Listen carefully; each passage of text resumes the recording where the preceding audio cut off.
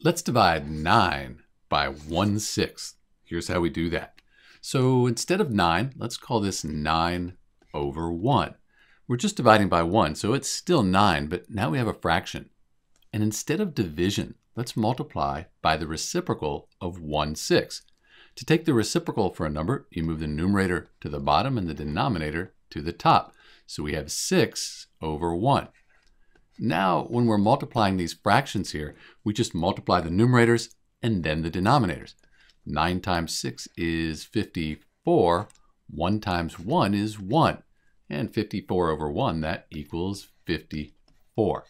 So in answer to our question, 9 divided by 1/6, that equals 54. If you take 54 and multiply it by 1/6, you'll get 9.